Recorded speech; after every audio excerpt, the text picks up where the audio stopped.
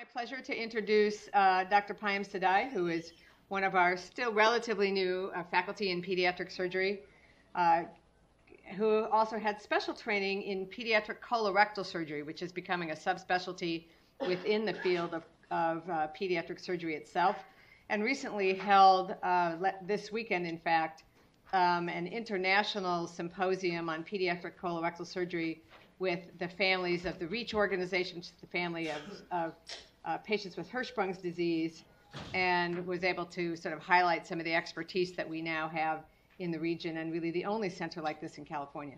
So Dr. Saadai is going to speak to us. I think being sensitive that this is mostly an adult crowd, talking about when children with some of these particular anomalies become adults and what the issues are there. So Dr. Saadai, thank you. Thank you very much. Can everyone hear me? Excellent. Thank you, Dr. Farmer. Thank you to the department for allowing me to present. As Dr. Farmer stated, the topic today is going to be when children become adults and how do we transition the care of these pediatric colorectal patients to the adult side. And I hope you also take away from that it's not just pediatric colorectal patients that need transitioning, it's really all pediatric patients with lifelong issues.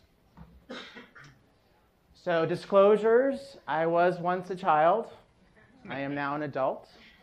So I have expertise on both sides. I have no other relevant disclosures.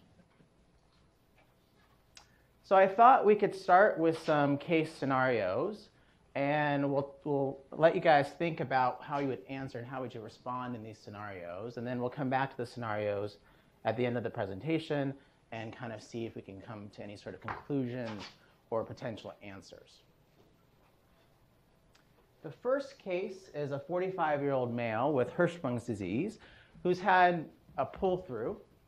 Not quite sure what that is. Maybe I know, maybe I don't know. He presents to your office asking about chances for colorectal cancer. He wants to know if he needs a colonoscopy. He's 45. I'll let you just think for a couple seconds as to how you might answer that scenario or how you would refer him. The next patient is a 29-year-old female with something called a cloaca. It's repaired, but she does have fecal incontinence. She has an appendicostomy in her right lower quadrant. She has a metrophenoff, which is part of the appendix being connected to the bladder that's coming out her umbilitus. She comes to you as a level 1 trauma. She's transiently stable, but after multiple transfusions, you decide that she probably needs a laparotomy and you think that she's going to need her spleen out. So as you're going to the OR, your bright chief resident asks you what kind of incision she should make.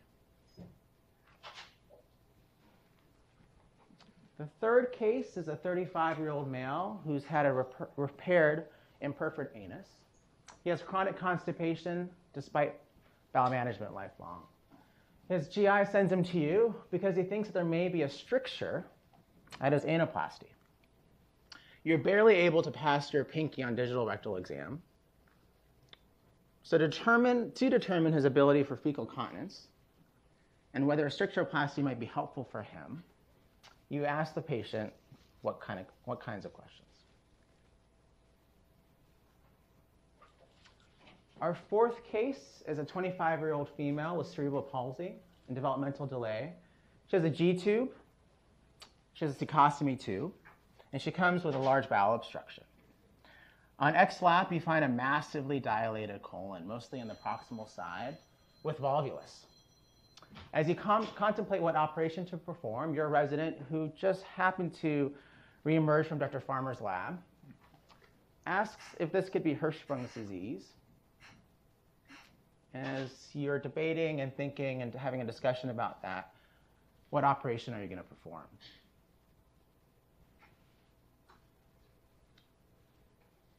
The fifth case, and the last case, is a 47-year-old female who has severe colonic distension for a few years. She's very frustrated. For the last year, she's had 7 ER visits. Her gastroenterologist performs an anorectal manometry and reports to you that there's an abscess rare. He wants to know whether or not she would benefit from an ostomy or whether or not she might need part of her colon or all of her colon out. So you perform a rectal biopsy, and the pathologist reports that there is hypoganglionosis. What's your next step? So these are all scenarios that we've encountered, that I've encountered, a few of which here at UC Davis.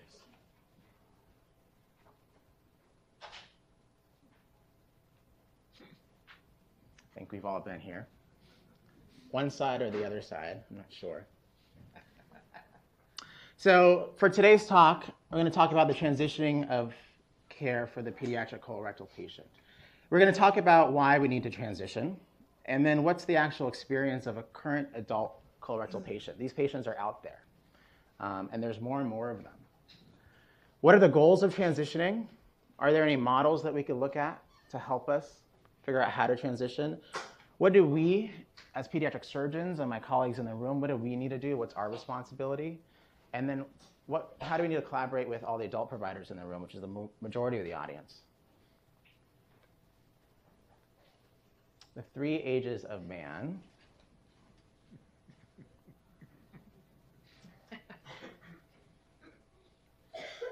So how do we define transition of care? Well, very simply, the transition of care is the move from a pediatric to adult caregiver, but importantly in an adult medical setting. And I think that's one piece of it that we don't always think about. It's not just going from the pediatric surgeon to the adult surgeon. It's actually that pediatric patient moving from a completely different medical setting to an adult medical setting. And what does that mean, and how do we manage that? This is not just true for colorectal surgery, even though that's what I'm going to focus on today. This is true for a host of other specialties. Congenital heart disease is a major issue. Dr. Ram and Dr. Raff deal with this. There are adult survivors of congenital heart disease that are living longer and longer. In one study, about 63% of adult survivors of congenital heart disease had a lapse in their care in that transitioning, which led to a 3.1-fold increase in acute cardiac interventions. That's preventable. Endocrinology is an issue. Patients that have had, for example, pheochromocytoma and need surveillance, or have had resections and need surveillance, may come to Dr. Campbell as an adult and need to figure out how do we manage them, how do we screen them. Patients with von Hippel-Lindau, patients with MEN syndromes. Vascular surgery. Dr. Pera and Dr. Irwin recently did a resection of a brachial artery aneurysm here at UC Davis in a young child. That child has a congenital aneurysm and thus is at risk for other aneurysms throughout his body. How do we survey him? How do we screen him? What does he need? There are no guidelines. Do we do yearly MRIs? Do we do ultrasounds of each extremity? We're not sure, but we're going to not just figure out what to do for him, but we're going to set the path forward for all patients like this. Thoracic surgery. Dr. Cook and Dr. Brown have to deal with the patients that we repair with esophageal atresia. Those patients, we're realizing more and more, are at risk of esophageal cancer lifelong, and it's a huge source of morbidity. They need to be screened, and they need biopsies, and they need to be followed. Transplant is perhaps an obvious one as you transition from pediatric to adult care. There can be lapses in immunosuppressive medications. Young adults aren't always as good with their medications. Insurance is an issue. We'll touch on all those different things. Surgical oncology, the GIST patient who's 15 years old, how do we follow him? Who manages him as an adult? CF, cystic fibrosis, is a common one that we think about from the medical side, and that's probably one of the fields that has had a little more experience in transitioning.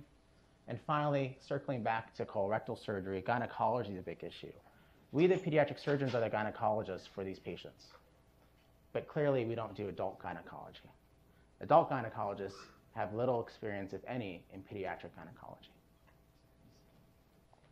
So why do we need to transition? Well, for the pediatric side, we have, quote, the expertise in pediatric problems, for example, Hirschsprung's disease and anorectal malformations. We tend to center on the child, and we have a lot of support and focus on the family and the parents. On the adult side, the expertise is in adult disorders, as you would imagine. For example, colorectal cancer. We as pediatric surgeons don't have that much experience in colorectal cancer. Adults have expertise in disorders which peak in adulthood. So, for example, inflammatory bowel disease has often 2 peaks in childhood and adulthood. So there's a little bit of expertise on both sides. But in adult care, very importantly, the patient's the primary decision maker, as opposed to in our field where it tends to be the parent or the family. So there was a survey done in 2009, AAP is the American Academy of Pediatrics, looking at transitioning, and this is specifically in kids with some sort of special need. And these are their findings, and I think it's sobering, and it's nice to know where we're starting from. So only 16% of children reported that transition was ever even explicitly discussed. 60% of parents reported that they never received any sort of resources to help transition their child to an adult. What about providers? Well, 40% of pediatric providers reported a lack of adult specialists to care for older adolescents. It's not that the specialists aren't out there, they don't know who they are and who to partner with. 38% report a lack of insurance reimbursement for transition services, and that's reality, and that's the US in 2018. So if you're not getting reimbursed for these efforts, how do we make these efforts happen? And how do we make sure there's a commitment to making this happen? And how do we actually tie that to a financial incentive so that the hospital and the administration puts effort and money into this? More than 60% of pediatric providers said transitioning should begin at 18. Another quarter said transitioning should begin at age 15. So that's 85% of providers that think transitioning should happen after age 15. And I'll argue with you that that number, that age, should be significantly lower.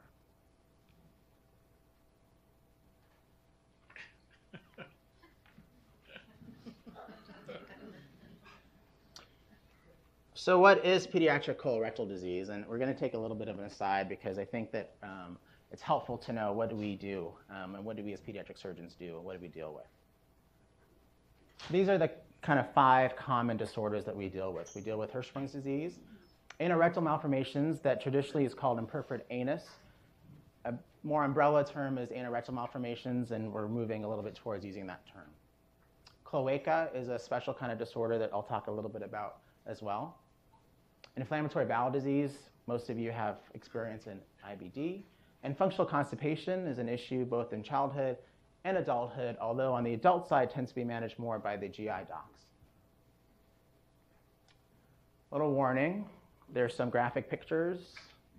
Moving ahead. For the young people in the room, this is what our TVs used to look like in the 90s.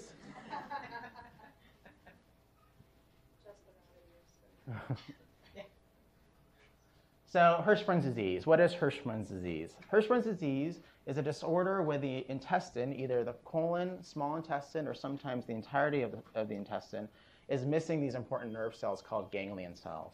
And those ganglion cells are supposed to migrate from the top of the GI tract all the way down to the bottom.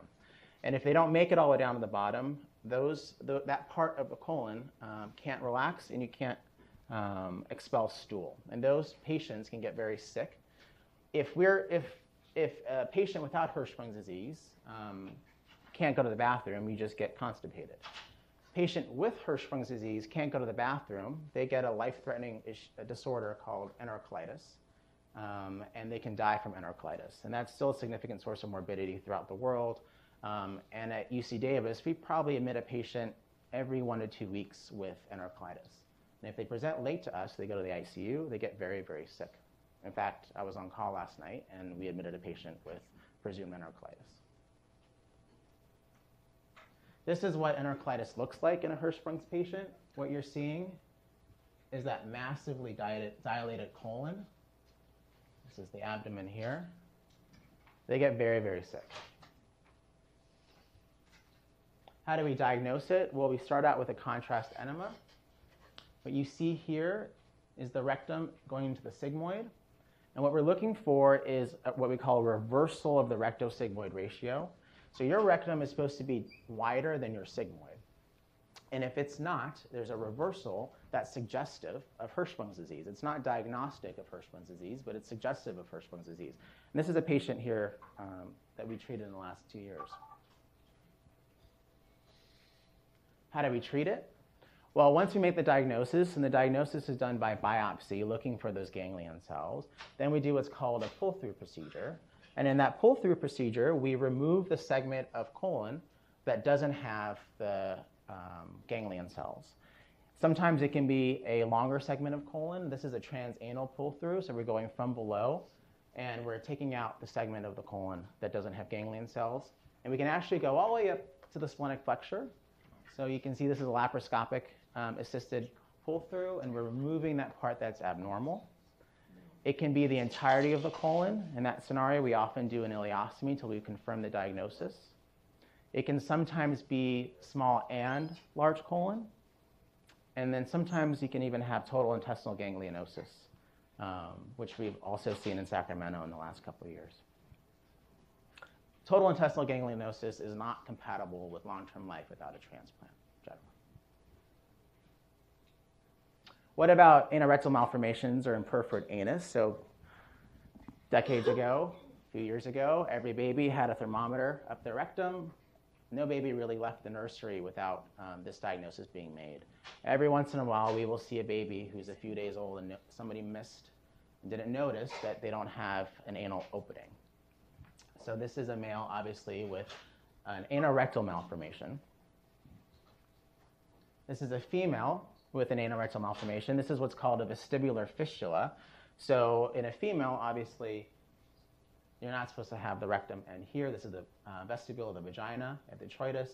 The rectum should be here, and that's where the opening ended up. So this needs to be moved to the anal opening at the level of the sphincters.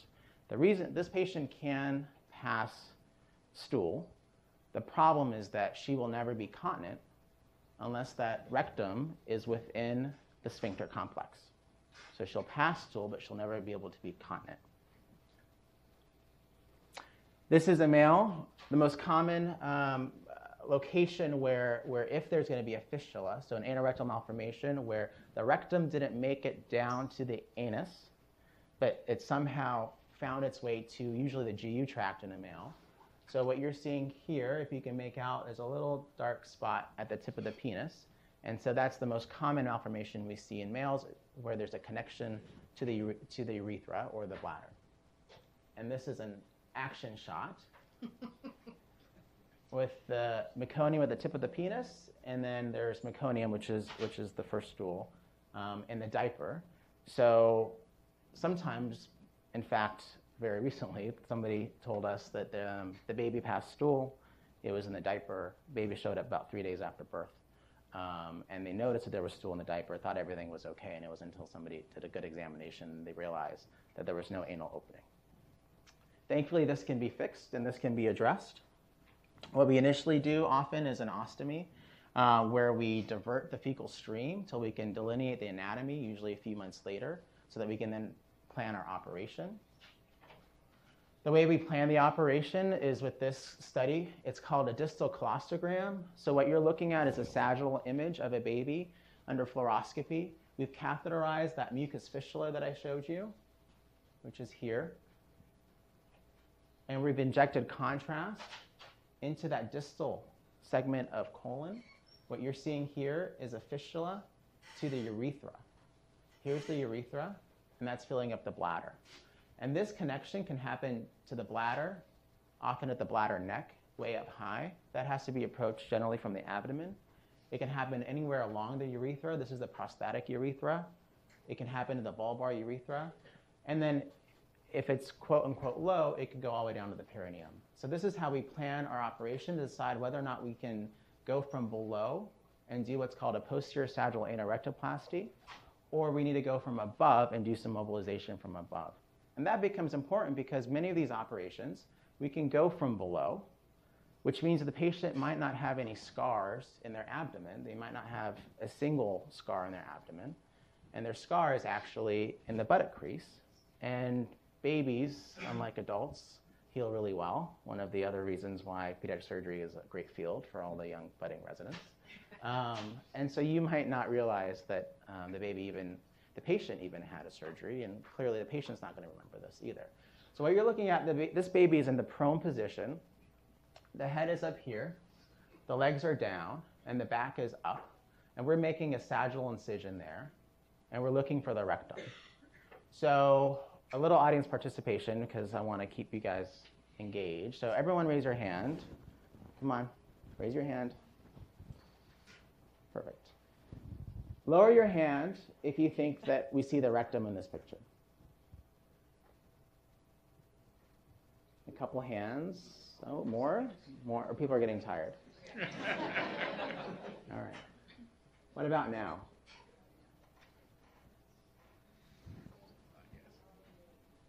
What about now? Most of the hands are going down. So actually here in this picture, you can see here is the rectum. There's that whitish fascia of the rectum that we look for and try to find. And it's right there. And with that distal claustrogram that I showed you, you should be able to predict exactly where that rectum is. You shouldn't injure the urethra. You shouldn't injure the bladder. Those things happen. People have pulled down the bladder thinking that that was the rectum. None of that should happen. None of that, thankfully, has happened here at UC Davis, nor will it happen. But those are things that we see as a referral center at our colorectal clinic at Shriners. There's the rectum. We identify it. It's beautiful. We open it up. We find the fistula. You can see here the lacrimal duct probe is going into the fistula because we have to ligate that fistula. There's still that connection. If you pull down the rectum and you don't deal with the fistula, there's still a connection between the urethra and the rectum. We see here, we pull it through. We do these kind of tacking sutures on the serosa to try to prevent prolapse. We stimulate to know exactly where the anal sphincter is so that it goes directly in the center of the anal sphincter to increase this baby's chance for continence later in life. And this is what the anoplasty looks like. These sutures are on tension. Once we cut these sutures, which the residents know is my favorite part, the anus puckers in and goes away. What's a cloaca? So a cloaca is what happens when all three channels, the urinary channel, the vaginal tract, and the rectum, end in one common tube. And that's a normal thing in certain species, birds for one, lizards for another. But it can also happen in humans. And when that happens, you have to separate all three of those tracts. This is one depiction of what a cloaca can look like, again in the sagittal image. So here's the bladder. Here's the uterus and the vagina. Bladder here. Here's the rectum. And all three of these things end in one common channel. As you can see here, this is where the sphincters are. That rectum needs to end here. And these two orifices need to be separated and brought down so that there's not a communication between the vagina and the urinary tract. This is a cloaca. It's a rare form of an anorectal malformation. What does it look like on exam? Well, if you don't do a proper exam, you might miss it. You might think it's just an anorectal malformation where there's just no anal opening and miss the fact that there's one common channel for all three systems. If you do a proper exam, what you'll see is that there's just one hole where there should be three. Finally, fecal impaction is a disorder that we deal with a lot. Functional constipation is a disorder that we deal with a lot, even as surgeons. It's not fun, it's not glamorous, it's not sexy, but it's real, and it really makes a difference in patients' quality of life. So this is a patient from Shriners that we managed over the last couple of years. This is what her x-ray looked like. I think it gives me and my partners still a little bit of, we'd get taken aback a little bit every time we see it, because the first time I think we had seen it, we all had that same reaction of what is going on here. But this patient had severe functional constipation. We disimpacted her, we got her empty. She has a Malone appendicostomy now and is clean on flushes and is a completely different child. So that was a little aside. Back to our regularly scheduled programming. Again, this is what TVs look like prior to streaming. So meet Greg. Greg is 53 years old. Greg has imperforate anus, or is a patient, a survivor of an anorectal malformation. And he did not meet anybody that else that had what he had until he was 53 years old. Never even knew that anyone else out there existed. He's from Australia. I met him in 2016 at a conference for patients and families with anorectal malformations. And it was the first time that he had actually physically met other people. He was so inspired, he wrote this book called A Secret Life. And he started an organization called 1 in 5,000 Foundation, which refers to the incidence, the reported incidence of anorectal malformations per live birth. And I'm just going to read a little quote from his book. He got to the age as a teenager where he knew he needed to find out about what had happened to him as a baby in regard to his surgeries. He could also vividly remember being in the hospital, but now he wanted some answers. But the most important question to him was, why were my parents and I told that I was fixed, but I still have tummy issues every single day? The doctor replied, well, you have been fixed as far as we couldn't do anything more surgically. So whatever you're dealing with now would be the way of life for the rest of your life. And the teenager, meaning Greg, was devastated.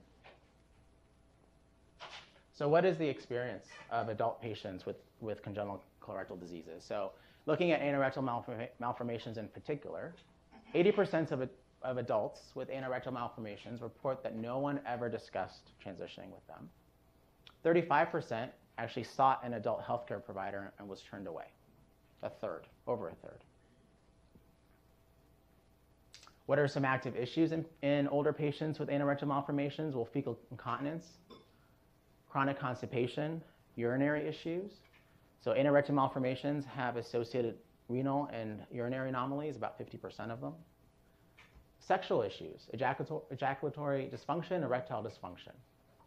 A third of surgeons discharge patients from care before the age of 10.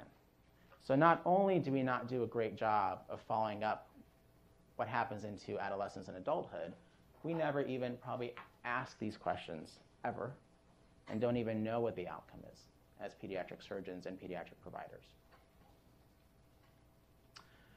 One of the main issues is incontinence. So this was a matched case control study of over 100 patients out of Sweden with anorectal malformations compared to controls. And it's a busy table or busy graph. So what I'll just show you is that every single one of these is significant. On every single factor that they asked about, patients with anorectal malformations had worse outcomes in terms of continence, including soiling, need to rush to the toilet. What's important to know is that this isn't irreversible. There are things that can be done to help these patients so that they stay clean. What about we as providers? This was a survey of UK colorectal adult and pediatric providers, and they asked if they regularly employ multidisciplinary meetings. So 82% of them don't usually have meetings with an adult practitioner or transition coordinator, and 72% don't have a defined pathway or protocol to transition patients with anorectal malformations. The vast majority. This is us. This is UC Davis. We don't have this, and we don't have that. Why? Why do providers say that they don't have these things? Well, the two most common responses were a lack of structure in a current transition program and parental reluctance to transition. We blame the parents, and we don't have a pathway. So there are barriers. We're going to talk about the barriers, but then we're going to talk about what we can actually do. So what are the challenges ahead? So from the adult side, what do our colleagues in the adult world say? Well, there's a lack of training. Obviously, these aren't disorders that they train to learn about in fellowship or as adult general surgeons. It's difficult meeting the psychosocial needs. It's hard. We struggle with this as pediatric providers, and we have a lot more support. And on the adult side, you have the same issues, but don't have the same support system. There's a lack of time and reimbursement. So often the thought is that these patients don't need further intervention or further surgery, so there's no reimbursement related to this. There's a lack of coordinated transfer from the pediatric providers, which is us. What do we report? Well, we say that there's a lack of adult physicians to care for young adults with chronic illness. Again, we report there's poor reimbursement for transitioning and our own reluctance to let go of that patient. We feel like we need to hang on to them. We know them best. We get just as attached to them as they get attached to us. What do the patients and the families report? Well, they say there's a difference in culture between the pediatric and adult healthcare models. It's true. Last week at M&M, we talked about how we chose one antibiotic because it tastes better than another antibiotic, which for us as pediatric surgeons just makes sense, and for everyone else in the room is like, what? There's nervousness about going to somebody that doesn't know me. They don't know that person, and they don't know that provider. It's somebody new. So what about the different healthcare models? What about kind of on a more global scale? So on the adult side, what the emphasis is on the person, on the personal responsibility, on the patient. There's an expectation of independence, knowledge, and self-management. There are multiple providers, each caring for their separate issues. There's not as much coordinated, collaborative, multidisciplinary care or clinics. And there's less emphasis on social work or case management assistance. On the pediatric side, we put the responsibility on the provider and on the parent, not the child, obviously. There's comprehensive multidisciplinary clinics. There's a spina bifida clinic. There's a CF clinic. We have a colorectal clinic. There's case management and social support. If a patient can't make it to clinics repeatedly, our case managers and our social workers will send somebody to that house and make sure that kid's okay and make sure there's not some other issue going on. There's a social responsibility to the patient. We feel like this is a kid, no child left behind, right? So we have to do something. The moment they become an adult, that goes out the window. Pediatric surgeons in particular, we're the primary care providers. I mention this to our resident team all the time, is that we are a primary care service. And unlike most surgical services, we admit that child abuse patient or that rule out child abuse patient. We admit that gallstone pancreatitis patient who is on GI will transfer them to our service because we know overall, that overall care, we know how to take care of that as primary care surgeons, really. And we're used to that role. We like that role. Most of us went into pediatric surgery because that attracted us to the field. This is the big issue, reimbursement, which I don't have a solution for, but at least we can talk about it and mention it. Uninsured rates are much higher for young adults than compared to the national average. That's just a fact. Young adults just don't have as much insurance. Insurance coverage often changes as they transition, as they get off their parents' insurance and go to their adult provider. Young adults are more mobile. So Dr. Farmer had a patient recently who she knew from, she was a baby from San Francisco, and she was seeing here that was going off to college at Columbia, New York. And figuring out how to transition her care to a provider out in New York that can manage her and see her. Not only just transition to an adult provider, because she could have called any of you in the room, and I'm sure you would have answered that phone call, but the patient was moving across the country. And there's a perception that no further interventions or procedures are needed. That's just wrong. Probably at least a third of those patients could benefit from some sort of intervention or procedure. And that means that there is reimbursement tied to this. And even though it's not about money, it's about taking care of the patient. If that's really what's going to be an issue, what we need to look at is how can we generate some sort of revenue to make it worth the provider's time. So insurance status by age. You can see here there's a nice drop-off for young adults. And it doesn't really keep going back to the pre-adult levels until about the 60s. That was before the ACA, the Affordable Care Act. Even after the Affordable Care Act, young adult and uninsured rates were high and are still higher, although it's gotten better. But this is only until 2014.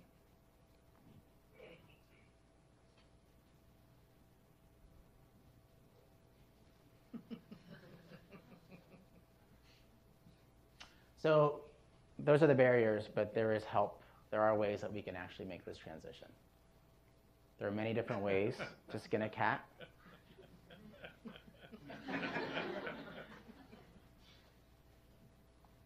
So there's a few resources out there. Got Transition is a program based out of Washington, D.C. It's a nonprofit that works towards transitioning. And they have guidelines, not just for surgical care, but all sorts of both medical and surgical issues. These are their 6 core elements of healthcare transitioning. You need a policy.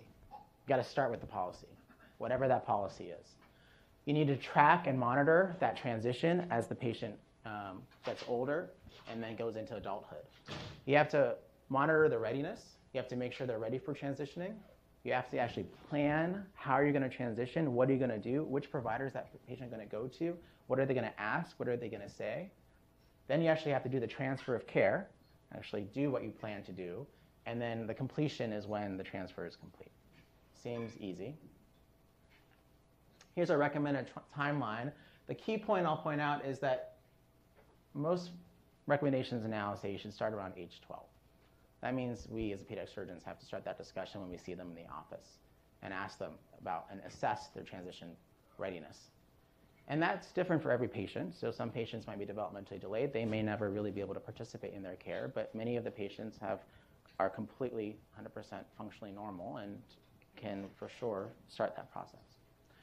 And then really by about 18 to 22, you should be transitioned out of pediatric care. Here's one model called a shared management model where you move from the provider to the youth taking the responsibility. So younger ages, the provider has a responsibility. By the time that patient is older, they're this primary supervisor. And you're just there as a resource, and the parents are just there as a consultant. So I used this recently in a patient of ours who's about 16 years old, has an anorectal malformation. He was having trouble with flushes at school in the spring, but it was only at school. It was never when he was home, so there was some anxiety involved, and his mother emailed me, and we're working out what to do. And then I saw him in the office about a month ago and had a conversation with first him and then him and his parents about next time he has issues, I want him to email me directly. I don't want him to go through his parents. He said that he does his flush 9 times out of 10, but every once in a while he's a teenager and he doesn't want to do it, and he has his mom make his saline and put the glycerin in. So I told him that one time he needs to cut out, and I told his parents they need to say no. He needs to start working on transitioning to him actually doing his own flushes 100% of the time. I'm going to talk about 3 different models. This is Necker Children's in Paris, the premier children's hospital, not just in France, but one of the premier hospitals in Europe. This is OSU, Buckeyes. I lived in Columbus for 2 years. I became an honorary Buckeye. And Sick Kids in Toronto, which is one of the major children's hospitals in the world. So what does Toronto Sick Kids do? They have this program called Good to Go. There's a discussion in every clinic starting with age 12. They have a transitioning of the clinic prior to age 18. There's ongoing communication between providers. And they actually have this, they encourage this My Health 3-sentence summary for the patient to talk about when he goes to his office visits, where he says, this is my age, my diagnosis, my brief medical history, my treatment plan, and these are my questions for the visit. Right? The perfect presentation, right? The medical student, the resident, telling you exactly what needs to happen. They have this wonderful website where you can actually create a passport. So you put in your diagnosis. So let's say your issue is you have a cecostomy, or it could be a congenital heart disease. It could be any of a number of different disorders. And then you actually, so for cecostomy, you say, what kind of cecostomy tube do I have? What length is it?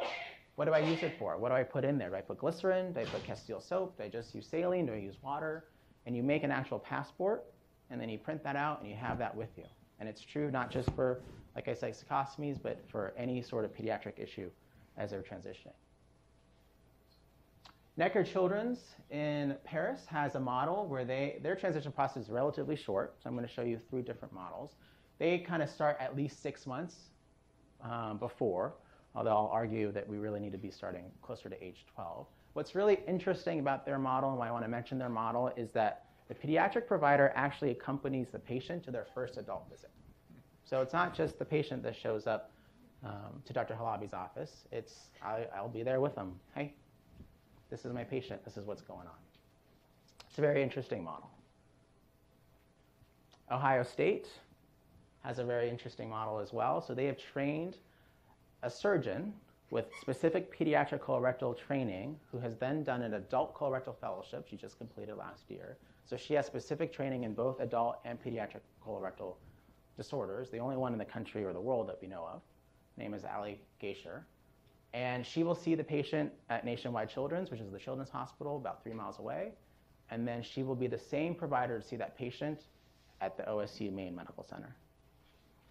We're in a very unique scenario here at UC Davis because we have both those things at the same place. unlike Toronto, unlike Paris, and even unlike OSU, because these campuses are actually miles away, we have everybody in the same medical center. So we should be able to do this much better than they can do this. So some recommendations here at UC Davis is that we start at about age 12. We initiate some annual self-assessment surveys around age 14. We talk about their general health knowledge assessment. That patient needs to know what happened to them. Just like Greg Ryan had no idea whatever happened to him. And that patient, that 45-year-old patient that comes up to your office and says, do I need a colonoscopy? They don't know where their transition was. Did they take the entirety of the colon out? Did they take part of the colon out? They might not know. We have to educate these patients so they know. And then have integrated clinical meetings with both pediatric and adult colorectal surgeons, care teams, at least have a discussion about who's transitioning, where are we at with these patients, and then hopefully complete the transition by age 21. So some take-home points I hope that I got across to you. We should start the transition process early. We should identify adult providers, surgeons, gastroenterologists. It doesn't matter necessarily what specialty they're in. They need to have interest and experience to move forward and to partner. For our adult partners, we need you guys to partner with us and work with us into helping transitioning these patients. So just not necessarily when one patient happens to come to your office, but can we figure out a way that we have this wonderful group of patients that we know is getting older. How do we transition them to UC Davis? Because we don't want them to go to Stanford or UCSF or elsewhere. We need to educate the patients and the caregivers about the disease, so the patients themselves, and we need to encourage our hospital to develop a transition policy and process and to compensate appropriately. I'll let Dr. Farmer figure that part out.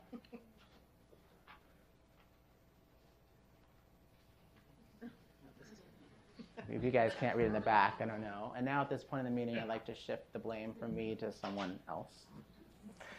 So, my fellow pediatric surgeons, what do we need to do? We need to prepare the child to advocate for themselves, start that discussion, prepare the family for transitioning. We need to develop those policies and processes for transitioning. We're starting to do that kind of on an ad hoc basis, but I think it'd be helpful to have an actual policy. And we can start with colorectal, but it's not just colorectal. There was a patient with Klippel-Trenaunay syndrome, which that patient had a veno-lymphatic malformation of their leg, who was in their 20s. That was recently on the adult surgical service. So those patients we know about, we're treating right now. It shouldn't be a surprise to you when they show up to the ER with a bunch of drainage and abscesses or other issues. We need to identify appropriate adult providers for our patients, and we need to provide support through and after. We need to be there for questions. If an adult provider calls us and has an issue, has a question, hey, I just got this patient who moved here from Texas. They have a cloaca. What do I need to do? Well, we need to be there to answer the phone and say, this is what you need to work up. You need to make sure that the patient still has the Mullerian structures. Does that patient want to have a baby? Does she want to carry a baby? Can she carry a baby? Those kinds of issues. What are the perceived barriers to transition of care of young adults? This is from the pediatric surgeons. The number one thing that we did was blame that there was no qualified adult surgeons, and I think that's a fallacy, and I think that's not true. In fact, there are way more adult providers than there are pediatric surgeons, so how can that be possible? The thing that we reported least was insurance. I bet this should probably be higher, and that should probably be lower. So what do we do?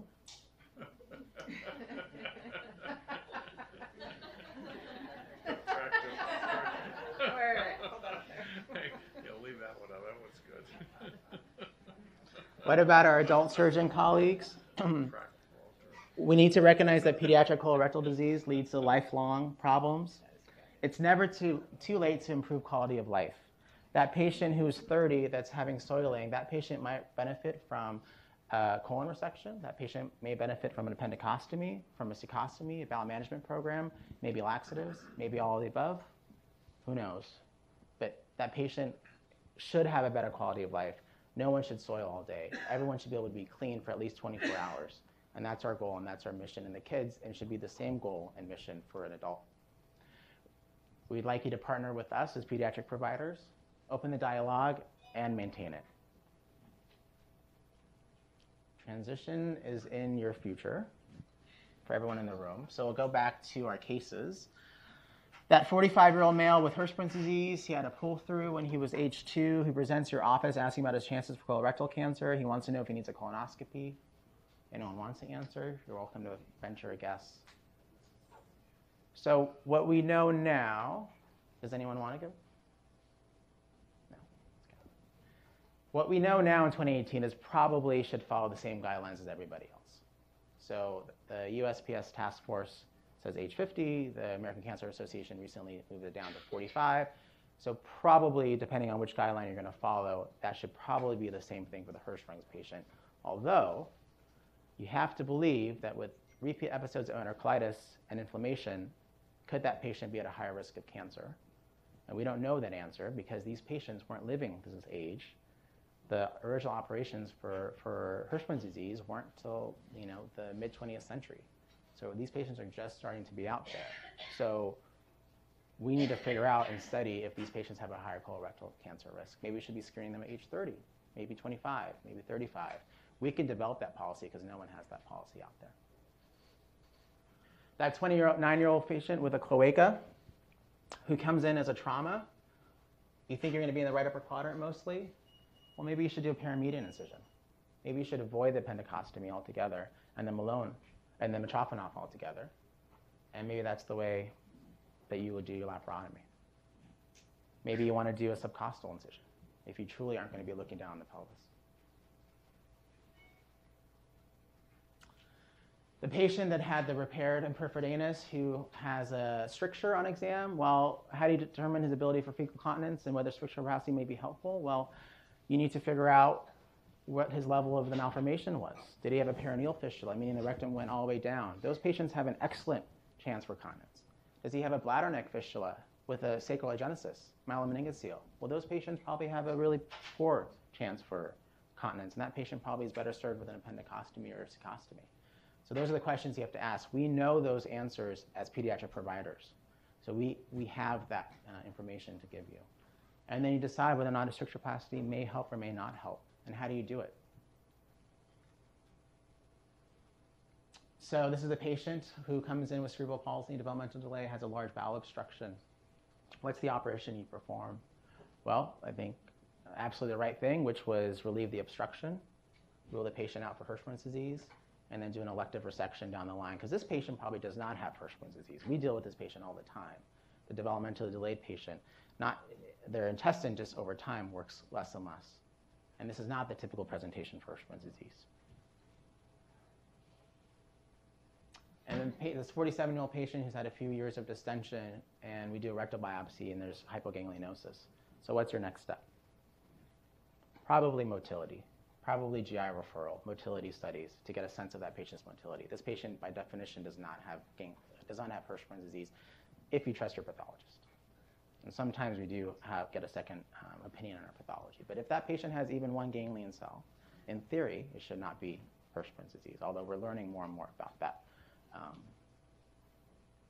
I'd like to acknowledge the Division of Pediatric Surgery, Dr. Hiroshi, our chief, and my partners for their support in our colorectal program in particular. Dr. Farmer and the Department of Surgery, everyone here in this room, for allowing me to speak and support in our pediatric services. Dr. Trepe, Galgansi, Kabagambe, who are research residents who've been actively involved in the colorectal program and have done research on colorectal program. Two of my mentors, Dr. Langer and Dr. Levitt, who helped train me. And I'll open it up to any questions.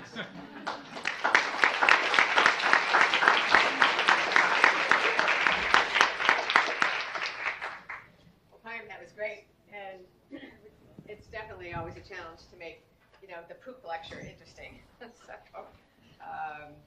And wow, I think you really highlighted a problem that we all just try to push under the rug and pretend doesn't happen. And it's interesting when you get to be an old pediatric surgeon, those patients start calling you from all over the country because they don't know where to go when they're 25 and they're in college or someplace else. And so we don't do a good job. And it's a great opportunity for a place like UC Davis. So I think you threw the gauntlet. Questions? Not a question, more of a statement. I mean, wonderful talk, and of course, very, very important. I remember being at the University of Pittsburgh and I saw an 84-year-old gentleman with a cold flu. Of course, I'm thinking he must have been like the first baby ever. And wishing, we had some transition programs. And, looking at it as a possible academic goal, I mean, obviously, we're best in the operating room as surgeons. This takes a lot of hand-holding. These are probably 45-minute, 1-hour consultation visits.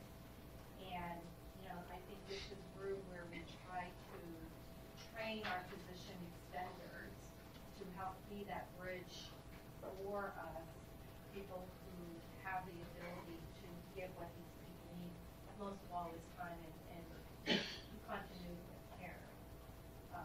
Might be something to consider as you grow this center. Yeah. Thank you, Dr. Farkas, for that comment. I think you're absolutely right. It takes a ton of resources, and those visits can be very long. Our colorectal clinic used to be part of our pediatric surgery clinic at Shriners, and we pulled that away because we were spending so much time with these patients. Usually, even an hour or more. I think one thing that helps us is that we try to get all the records in advance of that visit and review them as a team. So not just one person reviewing them, but we all try to review them as a team so that whoever walks into that patient's room already has an idea and a plan as to what needs to happen in terms of, does there need to be a workup? Does there need to be a contrast study? Or do we need a rebiopsy? Or no, do we not need to? And that reduces our time a bit, not a lot, but a bit, but having those records. From the adult side, those records should all be there.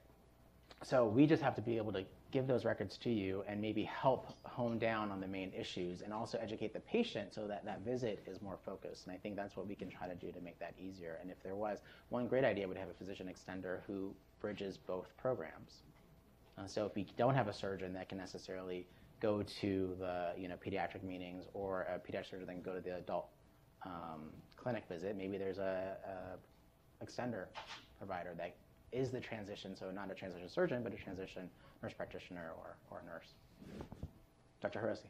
That's a great top 5. I think that one of the things that adult providers worry is that all the surgery has been done, and that these patients don't need any more. I'd like you to comment on some of that, because it turns out that may not be the truth, really. That these patients don't just need a GI doctor; they actually still need a surgeon. Yeah, absolutely true. Yes. I saw a girl, just to follow up on that, who made the decision. She had been dealing with her bowel management and made the decision as about a 30-year-old that she would rather have a colostomy. That from the quality of life point of view. Now, it may or may not have been, but depending on what their circumstances are, that may have been the right decision for her. But helping them make those decisions. And it takes a while to get the maturity to know what the word quality of life even means. I think that's hard. Dr. Tottenham. Comment and a question. Just recently, Dr. Anderson and I had a couple of these patients that had these congenital problems, and now they're adults. And certainly they do present a complex problem, but I think it's also important to remember one of them is 22, but we were singing Elmo together, and the other one is 31, and I've known her for 13 years. She was singing Share to me. So I think you have to kind of see where they are, and maybe they do want to, or their family wants them to remain sort of in that state because that's where they're most comfortable. Right. But I do think we can grow with them over the years, or go backwards with them, as I do sometimes. But my question for you is, in regards to the patients with the functional constipation, for instance, the cerebral palsy patients, how do you, this is a loaded question that you can talk about probably for an hour, but how do you determine how effective you're going to be with your diagnostic work? For instance, when will you do an endorectal manometry? When do you do the endorectal ultrasound? Or looking for pan-gastrointestinal hypermotility, to determine whether your colectomy will be all that they need. And for instance, when will you decide on a cecostomy versus an appendicocecostomy? Because I know some of these patients might be better served with the cecostomy. Either their appendix is too small or they don't want to be intubated. So how do you make those decisions, like where in the course of their disease, and how aggressive are you with that whole workup? Thank you for your question. That's a very important question, and definitely I could spend a lot of time talking about. I think that Could be the next grant could be the next grant rounds. It could. I didn't want to talk about just poop the whole time for an hour, so I figured we could talk about something else, and then I'll transition to pooping only. I think what we try to do is we assess that patient's ability for what their quality of life can look like. Some of those patients will never be continent, will never be able to achieve continence for stool for various reasons, whether they have a spinal anomaly or some other issue.